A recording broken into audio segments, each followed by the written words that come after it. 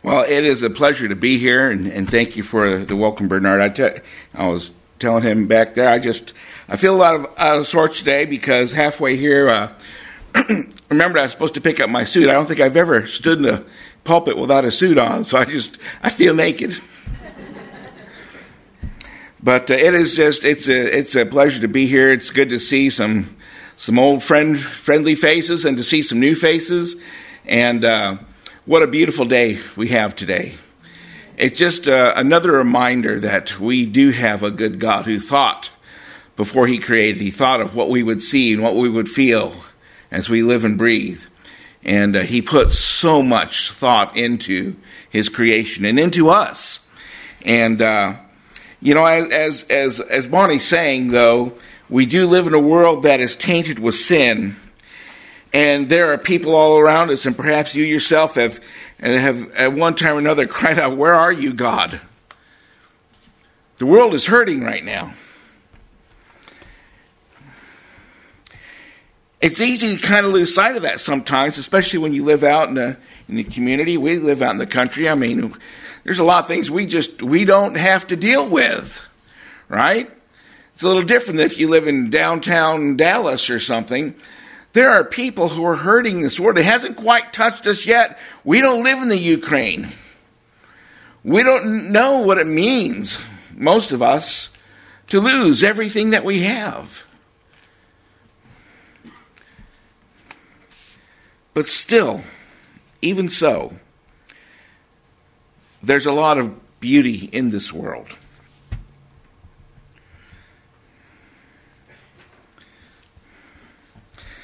So whenever I come into a church to preach, I have a burden. You know, as a pastor, when you receive the responsibility for a church, I believe that God kind of puts a mantle on you, and it's a weight. And you feel the burden for your congregation. You feel the responsibility for every soul that walks through the doors. And I've had the privilege of serving on both sides of the pulpit as a layperson and as someone employed by the conference. And I no longer carry the burden for a church, but I carry a burden for people. And when I'm asked to come preach someplace, I pray and I ask God, what does this congregation, what does this group of people need to hear from me? What can you bring through me that might benefit them? And so I have a burden for people today. My congregation is not one congregation in a geographical area. My congregation is everyone who crosses my path. That's who I'm burdened for. And so I do have a burden. As I look at the world, I see things shaping up, and I see the trouble in the world. And on the one hand, we have people who've been saved for a long time, and they want nothing more than to have an end to their misery and to have Jesus come so they can be reunited with their loved ones. And then on the other end, you have young people who haven't even seen life yet, who still want to experience the things that God has made for us to experience in this world, to be able to grow up, to get married, and all the wonderful things that people get to do. And the thought of Jesus coming just to some young people is kind of a little, I'm not ready yet. And so we all have our different perspectives depending on where we've been at in life. And sometimes it's easy to get caught up in what we want instead of what God wants. What we think we need instead of what God knows we need. When I was a kid, there were all kinds of game shows on TV.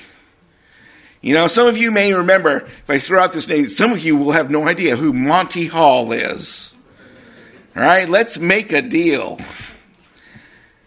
I remember watching that. People dressed up in crazy outfits and all kinds of stuff. Well, there was one game show that I liked to watch. It was called To Tell the Truth. And in this particular game show, they had a guest who was special in some way. Maybe they did something, invented something, or were related to somebody. But it was a special guest. And they had two imposters. And all three claimed to be that special somebody. And they had a panel of guest stars whose job was to ask questions and try to figure out who was telling the truth and who wasn't. So there was the real and there was the imposters. To tell the truth. Now, before I get into that, I want to just for a moment on the story of the Good Samaritan. I'm sure most of you are familiar with the story of the Good Samaritan. You know, when Jesus told parables, everyone in the parable represented somebody that we could relate to. And so in the parable of the Good Samaritan, there's this poor guy that he's on the road, he's taking a trip, and he gets stopped, he gets beat up and robbed, took his clothes, left him there, naked, half dead. And in the story, a Pharisee comes by, a priest comes by, they kind of skirt their way around him, they don't want to get near him. Now, I don't know about you, but I have always heard and even told this story in sermons, kind of vilifying them. Because they wouldn't stop to help this poor Samaritan. And just in case you didn't know, well, he wasn't the Samaritan. But then along came the Samaritan, right? And the Samaritan stopped, cleaned him up, put him on his donkey, took him to the inn, he saved him. So what does that story mean? And who is the Samaritan? Who is the Samaritan? Now, like I said a moment ago, often the priest and the Pharisee are vilified because they wouldn't stop to help this poor soul. Now, they had good, legitimate reasons for not stopping. According to their beliefs, it would make them unclean. I mean, this guy was bleeding, and you couldn't do that if you're going on to participate in a service in the sanctuary. You couldn't touch him. They were conscientiously trying to be obedient, even though in their conscientious effort at being obedient, they were not obedient. It took this Samaritan. So what is the story saying? The story is saying that what the law could not do, somebody else had to do. And that somebody else was Jesus. What the law could not do was something that Jesus had to do, that only Jesus could do. You see, Jesus was a Samaritan. Now, if you don't know what a Samaritan is, back in the day, whenever a country would come in and take over another country, they would take people out of that country. And so we have the story of Daniel and his three friends. They were taken captive from Jerusalem and taken to Babylon. And they would bring other people in from other countries to settle the area. And it's their way of subduing and maintaining control of the area.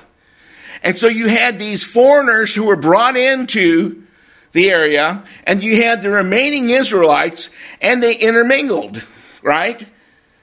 These were the Samaritans. They were not pure Jews. They were not pure Israelites.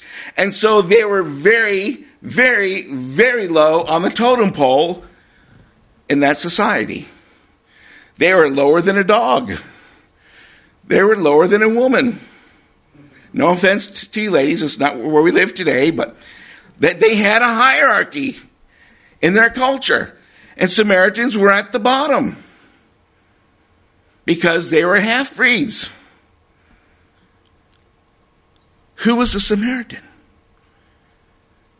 How did Jesus come to be? There was that one night when the Bible describes very clearly how the Holy Spirit overshadowed who? So you had the holy, the divine, overshadowing Mary, the human, the flesh, and humanity and God mixed. And Jesus will forever have human flesh. He will forever bear the scars of the cross because he joined his divinity with our humanity. He was the Samaritan. What the law couldn't do, it took the Samaritan Jesus to do. And the interesting thing to that is the same thing happens to us when we are born again. That is the exact process of being born again when the Holy Spirit overshadows us and our humanity becomes joined with God's divinity and we're born again. It's all the same thing. What the law can't do, it took Jesus to do. And God did out of love for us because we were that poor, blind traveler, that sojourner who has been beat up and ravaged by sin, left for dead. And our Savior came and picked us up. He cleanses our wounds, and he provides for our ongoing recovery. And that is a backdrop for my burden, that action that Jesus took to save us. There's a book that our church published years and years and years ago. For a long time it was out of print, and they started printing again. I don't know if it's still in print, but I remember hearing about it. Then I finally got a hold of one and read it, and it made such an impression on me. And I have always believed that it is one of the most important and best books that we have ever published. It's a little book, a true story, called A Marked Bible. And if you have never read it, I'd encourage you to read it. It's a wonderful story about a young man who had a mother who cared so deeply for him, but you know what? As young men are often wont to do, he didn't agree with his mom, didn't want to live like his mom, and he was rebellious. And so he left, and his mom gave him a Bible that was marked with all the important verses. And he wanted nothing to do with it. And the story, just short, he kept trying to get rid of this Bible, and it kept coming back to him. Not the original one, but somehow throughout his life, this Bible kept coming back that was marked. Until one day he'd been through enough trouble, and he started reading it. And through reading this marked Bible, he met Jesus. And his life changed, his character changed, his demeanor changed. How he dealt with the frustrations and angers in life changed. And it changed him so much that wherever he went now, he had this sense about him, this peace about him, this, I don't know, but it was something that was so noticeable. And how he acted around people and how he dealt with people, that people, wherever he went, asked him, why? Why are you like this? Why are you so nice? Why are you so patient? Why? And he would tell them about Jesus. And I love the story because I think it is what we miss sometimes just as everyday Christians of how our life should be a testimony, not about giving Bible studies, not that there's anything wrong with that, but about the way we live, that it should be something that is attractive to others, that causes them to say, hey, I want what you have.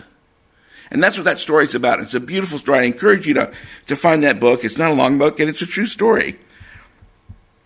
The Marked Bible. A life that is touched by God is a changed life. Satan's desire is to be God and to have what God has. He tries to emulate God, but he can't because his character is corrupt. Everything that he does is a reflection of that. He wants disciples. He wants worship. He wants a kingdom. He wants to be everywhere. What do we call that? Omnipresence. He wants to know everything. What do we call that? Omniscience. He wants to create life. He wants to be all-powerful. What do we call that? Omnipotence. Satan wants to be God. He wants everything that God rightfully deserves to have. He wants his worship. So in his effort to be God, Satan has a counterfeit for everything in this world that God has. Did you know that? It's easy for me to see, especially as technology just keeps growing and growing.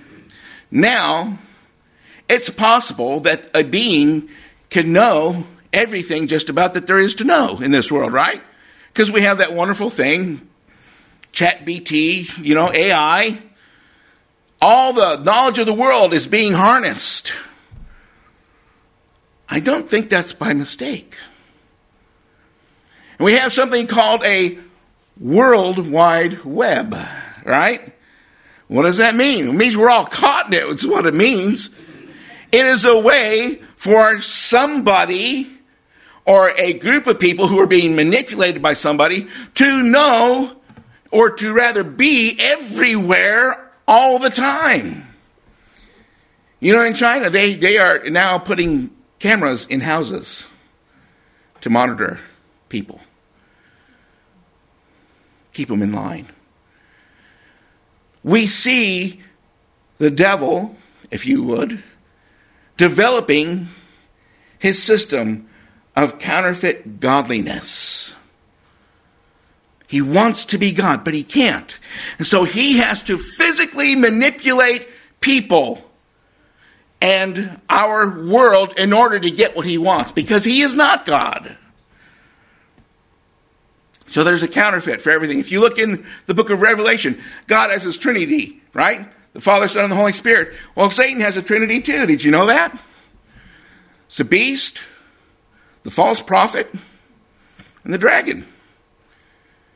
He literally has a counterfeit for everything that is God's.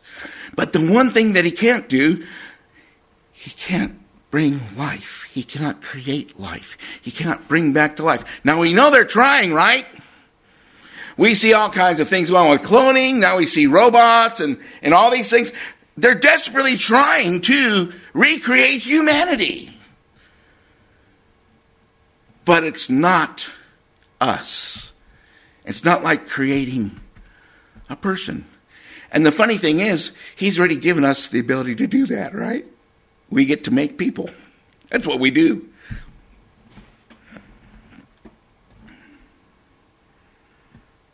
In the last days, when the mark of the beast is given, it's important to understand that there will only be two groups of people. Are we there yet? No. There will only be two groups of people. Both will be worshiping their God and trying to obey his will. Both will be like the God that they worship. The Bible teaches us we become like the God that we worship. That's why we shouldn't be worshiping gods of wood and stone and precious metals or whatever. We should worship the true God. God designed worship for that reason, so that as we worship him, we become more and more like him. But if you're worshiping the false God, you're going to become more and more like who? The false God. So both will be worshiping their God, trying to obey his will. Both will be like the God they worship, and their lives will be governed by the principles that govern the kingdom to which they belong. My concern is not for them. My concern is for the between now and then. How are we to live between now and then? We aren't at that point yet. We may be close, but we aren't there yet. So how are we to live?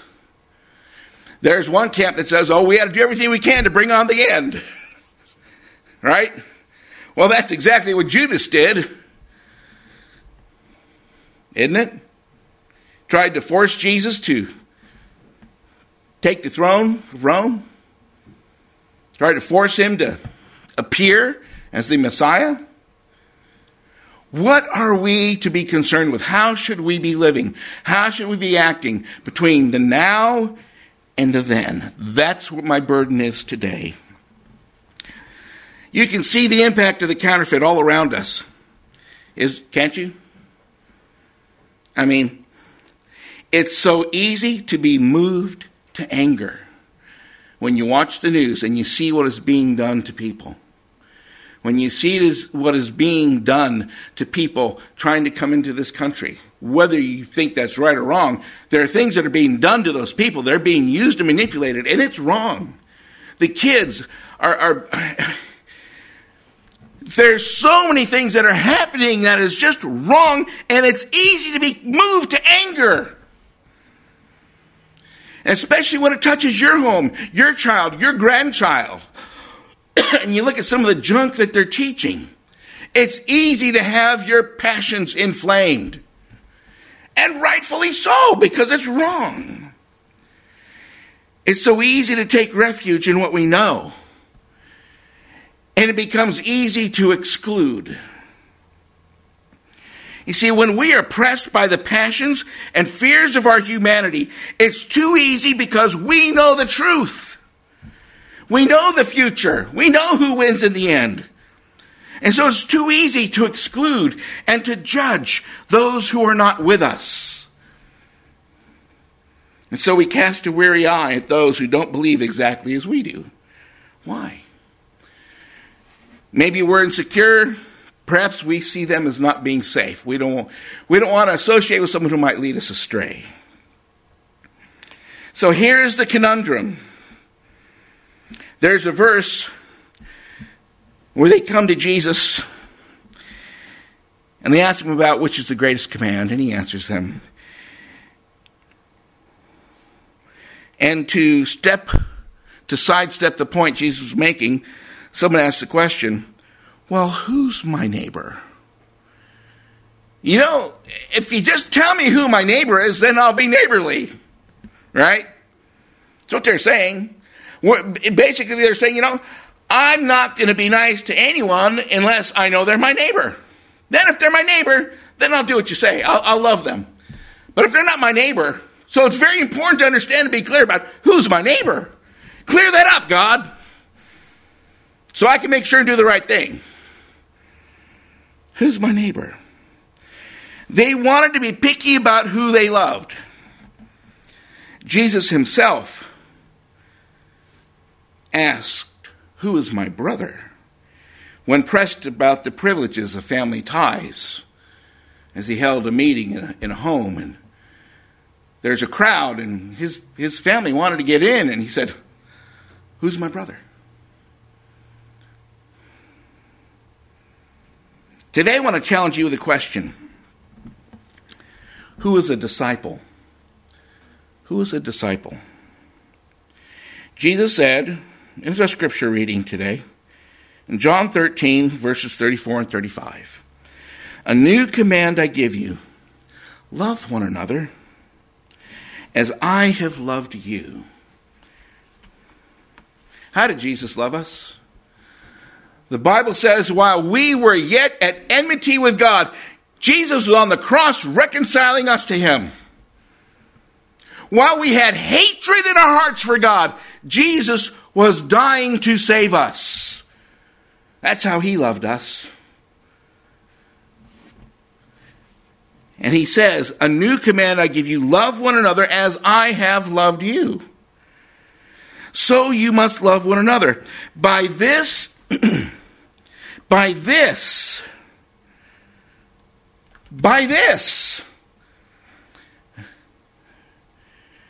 everyone will know that you are my disciples if you don't eat meat. Right?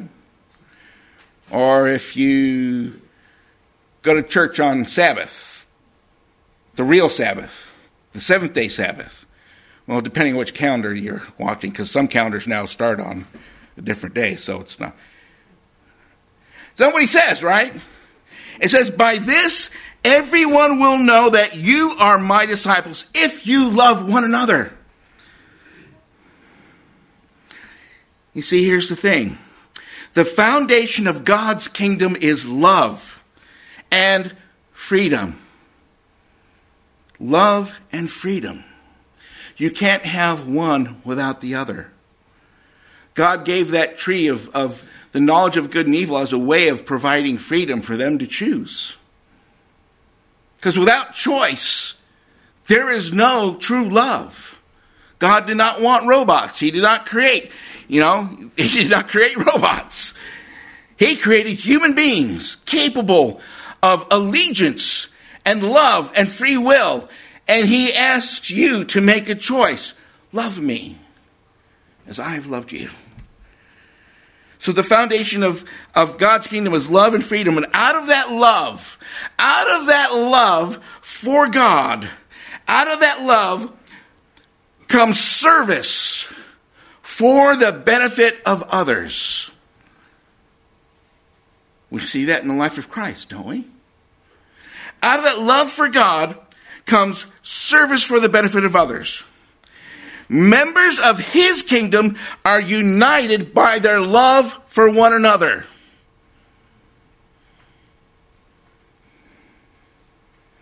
The foundation of the counterfeit is force and fear. Force and fear. Because the devil can't win by love and freedom. He's got to force you to do it and make you so afraid that you'll lose your life that you'll do it. Or so afraid that you'll starve to death that you better swipe that food, or whatever the case may be. Force and fear are his two main tools, and that's the foundation of his kingdom. And out of that flows service to benefit yourself. And members of that kingdom are united only long enough to serve their self-interest. And when their self-interest is no longer being served, see you later. We can see that, can't we? We can see that counterfeit kingdom at work today, can't we? It's a little harder to see God's kingdom at work, though, isn't it? Because sometimes we just, I don't know, so-and-so, they always bring that one dish to potluck. Or they show up to church to preach and they don't wear a suit. I don't know about this guy. You know, we have a hard time loving each other, let alone other Christians.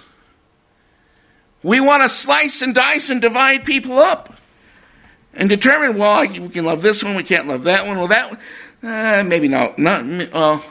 Maybe not the Jehovah's Witnesses.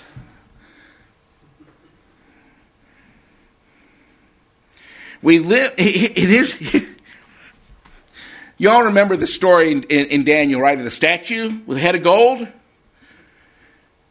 and the chest of silver, the waist of brass, and the legs of iron. And it's very clear, prophecy was not given to foretell the future. Prophecy was given so that when it comes to pass, we would know there is a God. The only clear prophecy that we have, one of the clearest prophecies, is that of the statue, because there's an interpretation that is given by the angel right away. We know who the head of gold was. Historically, we know that. We know who the silver was, who the brass was, who the legs of iron. And what's the last part of that statue? The feet of what? Iron and clay. And each of those were kingdoms that came and went. Where do we live now? We're in the kingdom of the feet, right?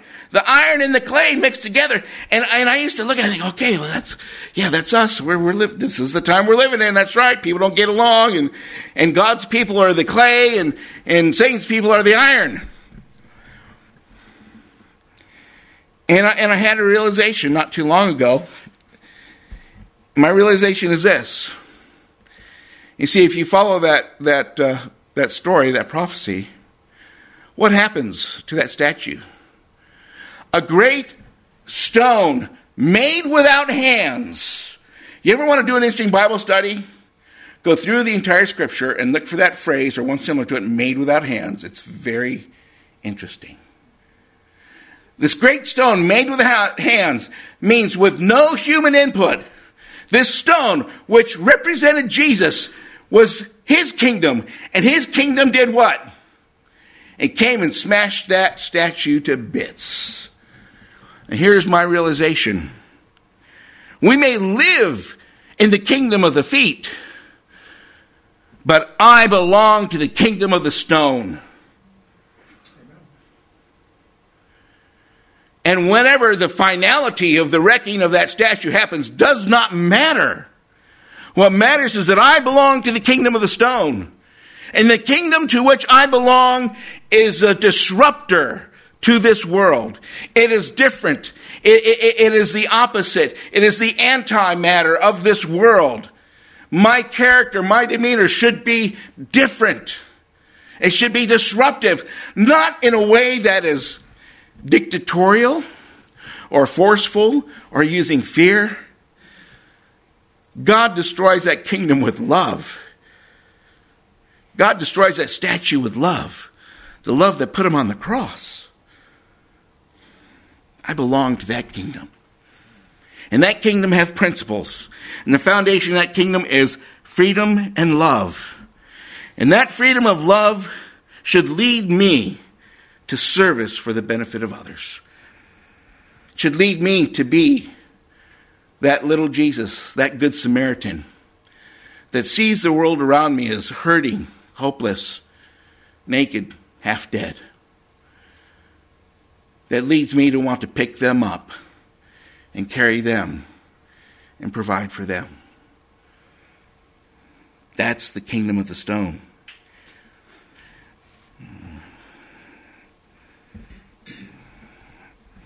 So if there is going to be this worldwide movement of force and fear trying to get everybody to worship the beast, and this is my burden that I'm going to share with you now. If there is going to be this worldwide movement to force and entrap everybody with fear to worship the beast, where's the counterfeit? Where's God's side of it? If there's going to be a worldwide movement for that, then brothers and sisters, there needs to be a worldwide movement of love. Not just love for fallen humanity, but specifically for love between God's disciples despite doctrinal differences. Oh, wait a minute. Now you're getting on some shaky ground. They're not talking about ecumenicalism. I'm not saying you need to adopt anyone else's beliefs or anyone necessarily needs to adopt yours. What I'm saying is I need to be at a place in my relationship with Jesus that I can see my Baptist, my Catholic, my Jehovah's Witness neighbor, whoever they are, if they're proclaiming to know Jesus, as fellow disciples. As fellow disciples. Man, that's hard. I have a hard time loving Adventists sometimes. You want me to love a Baptist? Come on!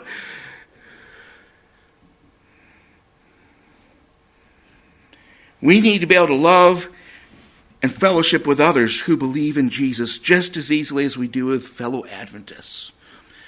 Because here's the thing, if we don't, who is going to influence them for the kingdom of the stone? If we don't figure out a way to work together for each other so that we can rub shoulders and perhaps have an influence, how's it going to happen? Because everybody, even if possible, the very elect will be deceived if we are not ruled and motivated by love. Teacher, said John. And this is in Mark chapter 9, verses 38 through 41. Teacher, said John, we saw someone driving out demons in your name, and we told him to stop because he was not one of us. Jesus said, do not stop him. For no one who does a miracle in my name can in the next moment say anything bad about me. For whoever is not against us is for us. Man, I don't know. I've watched some of those TV preacher miracle workers. And, there are people who have whole YouTube channels set up specifically to debunk all the other false teachings. Well, they're false according to them, of course. There's one guy I've watched. He comes all the time. He picks apart and criticizes all the different Christian music groups. Well, this one's good, this one's bad. And he shows their doctrinal folks, the devil is the accuser of the brethren. We should not aid him. It's like that old movie, The Parent Trap. My mama told me not, if I can't say nothing good, don't say nothing at all. For no one who does a miracle in my name can in the next moment say anything bad about me. For whoever is not against us is for us. Truly I tell you, anyone who gives you a cup of water in my name, because you belong to the Messiah, will certainly not lose their reward. Folks, I'm not sure how to describe it, but I'm trying to do it because I work with people from different walks. And yes, sometimes it's a little trying. Me and a couple of friends of mine started a Christian business person's networking group. It's not so much a networking group as pulling together Christian business people to encourage each other. They may not understand it, but I have a burden for that. It's to bring people together to love and serve them. Because they will know that we are Christians by our love for one another. We've got to find a way. It's not up to the preachers and the teachers and the evangelists. It's up to us who sit in the pews. It's up to us who live in the houses next to these people, in our neighborhoods, in our government. It's up to us to love people in such a way that God's character is revealed. And they feel safe to come to us with their burdens and their heartaches and their sorrows and their fears. We might just have a chance to minister to them. I'm going to leave you with two quotes from Ellen White. One is from the Testimonies, where she says, actually it's three quotes. If we just show a little more love, tenderness, and kindness, where we see one conversion today, we would see 100. And there's another place in the Testimonies where she says that in the last days, people aren't going to be coming into the church because of the doctrines. They're out there. They will be heard. I mean, you can go look it up on YouTube. You can ask Siri. You can go to Google. You can find out what we believe. She says they will come into the church when they see the love of God there. And finally, from the Ministry of Healing, Christ's method of evangelism. Christ's method of evangelism is the true method. Jesus mingled with people. Not that again. It's so much safer to pay an evangelist. Jesus mingled with people. He sought their good. He gained their trust. He mingled with them so well that they called him a drunkard. How many of you are willing to do that? Oh man, I got a reputation. What those people in Keene say. Jesus' method is God's method. He came down among us. He became sin for us. He identified with himself with us so closely, so that we can identify with him and see him as our high priest, who's not untouched by our sorrows. Then he said, "Follow me." Folks, every one of us, self-included, we've got to learn how to love. And it needs to be here and now, because it ain't going to wait for heaven. If we're waiting to get to heaven to learn to love like God does, there's a pretty good chance we may not make it. We need to be converted. We need to see people not as they are, but as how God sees them. Candidates for the kingdom of the stone.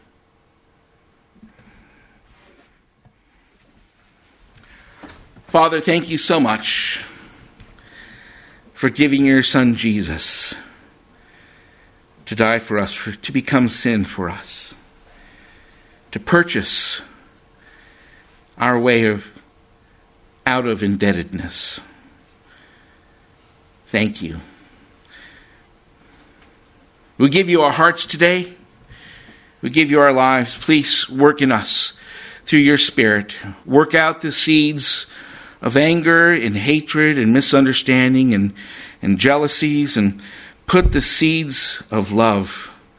Put the gifts of the Spirit in us. Help us to love. Help us to be full of joy and peace and patience. Change us, Father, from the inside out. Fill our hearts with such love for one another that there is not one soul in this congregation that goes without. Help us to learn on each other so that we can love the world around us. Walk with us today. In Jesus' name, amen.